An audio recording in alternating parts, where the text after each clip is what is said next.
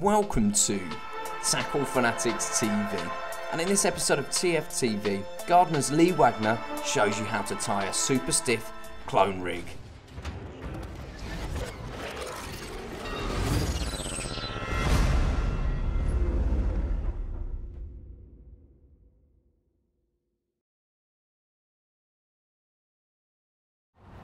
Hello, you join me here on RK Leisure's fantastic Horton complex. I'm actually on Kingsmead Island Lake at the moment, a lake that I've fished for the past 3 years, the complex on and off. Might get a bit of disturbance as we're under the flight plan of Gatwick Airport, but we'll do our best. Okay, I want to show you a few of the bits and pieces that I've been doing over here, a couple of rigs and some of the lead systems that I use over here. First of all, a lot of lakes you'll go to, they won't have the use of lead core allowed and such. Over here it's not bad, it's barbed hooks only, lead cores allowed, and you really do need it on lakes like this. They're absolutely full of underwater obstacles. The topography is mental. There's more snails in here than you'd find in a restaurant in France. Anyway, we'll go on to the lead core. Got here around a 2-foot section of Gardner's Camflex in 45 pound. This is the green version. See, it's white and green flecked, darkens out, it's really nice underwater, goes very natural looking. And wherever I can get away with lead core, I tend to use it just to give me that confidence in the last few feet. As we move down, you'll see here I've got a drop-off lead system. Nothing brilliant about this, it is what it is now, it's been documented many times, but this is a drop-off lead system.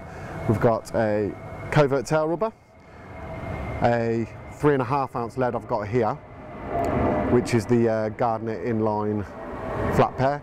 You can see the flared end at the bottom just transfers that extra weight that little bit quicker at the hooking end. Now in the inside with the Gardner leads, it's good because you get a couple of options. They come with a soft insert, which are used in a variety of purposes, you know, bag work and stuff like that. I find they're quite good for, but I prefer the stiff insert when I'm fishing on gravel bottoms and places where I don't think it's going to be sitting incorrect. Here off the boat, obviously I can see everything, so it's great. Just put that back in. When we get down to here, we've got a size 8 rig swivel, size 8 normal rolling swivel. Then we've got a Gardner Q-ring and another swivel. You might be looking at that thinking, why on earth have you got that much business going on? And it's simply down to the hook link material I'm using. This here is a straight 25 pound Gardner tripwire hook link, super stiff all the way through, very low memory, nice and straight, kicks everything straight out away from the lead. Here, because it's a barrel swivel, it creates a rolling pivot point here. That's really important, as with a stiff link like this, you don't get any of the mechanics of, let's say, a coated braid like an ultra skin, something like that, where you strip back the section, you know, so the hook will turn, you know, it gives you a nice section. Because you haven't got that option there, you've got no mechanics going on at this end, all you've got basically is stiffness. Now, if that was on a normal fixed point, let's just say you pulled an anti-tangle sleeve, some type of sleeving over that, all that had happened when the bait was lifted is this. The hook's lifting sideways, there's no real hooking properties involved in that. It's kind of won't allow the hook to flip over. By doing a 2-turn blood knot to the swivel, what this now allows you to do is it creates a point for the hook to drop.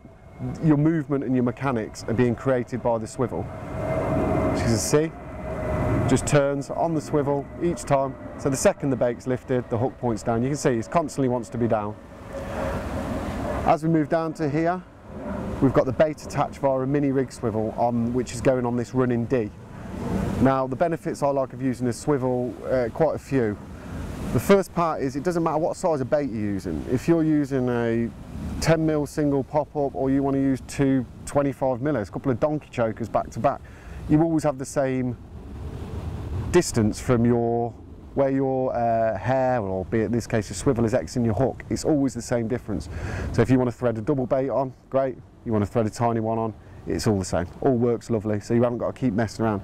Also, it's great for consistency, because you always end up finishing and mounting the bait halfway down the swivel. You've always got the exact same amount of distance from your hook to your bait.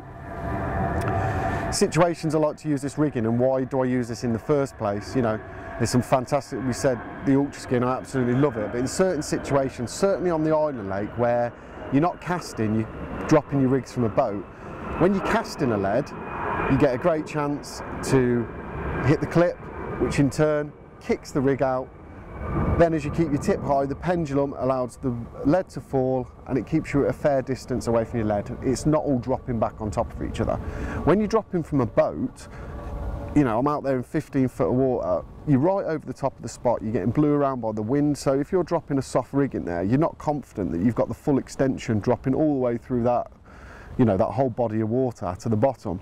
With this, no matter what, where you drop it, you'll always get a perfect full extension away from your lead, which is absolutely invaluable to ensure good fishing.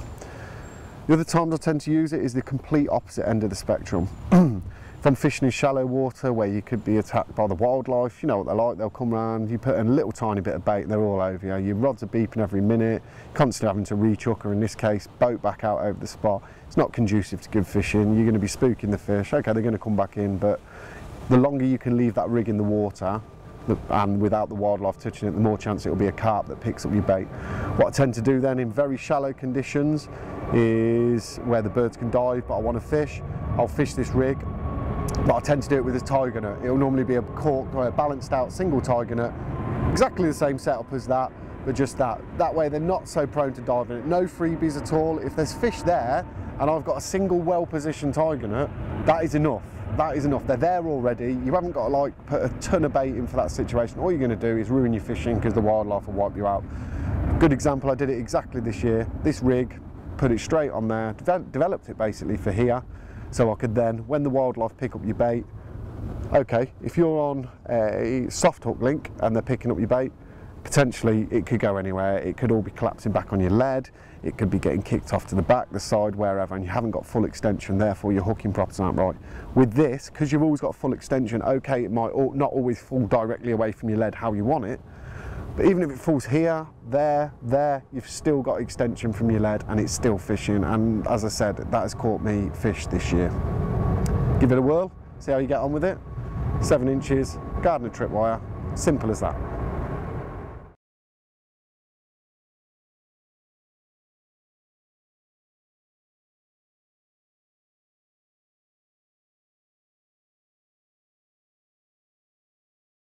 You've been tuned into TFTV. Tackle Fanatics are a full Gardner stockist and offer a massive range of products at the best prices around. We also stock a vast selection of end tackle from all the leading manufacturers. To view our range, log on to www.tacklefanatics.co.uk. Remember, Tackle Fanatics offer finance to make your tackle purchase more affordable. Tight lines and wet nets from everybody at TFTV.